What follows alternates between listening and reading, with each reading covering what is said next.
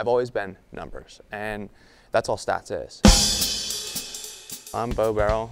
I'm a stats major. I'm in my third year. Originally, I wanted to be an engineer, but when I took AP stats back in high school, just kind of fell in love with it. How I came to love it, I really don't know. It's just one of those things where it's like, wow, it's just really cool.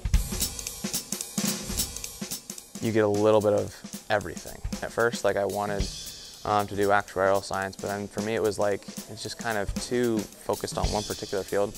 And I wanted to be open and as flexible as possible in doing stats. So you're getting kind of a whole spectrum of things to work with data.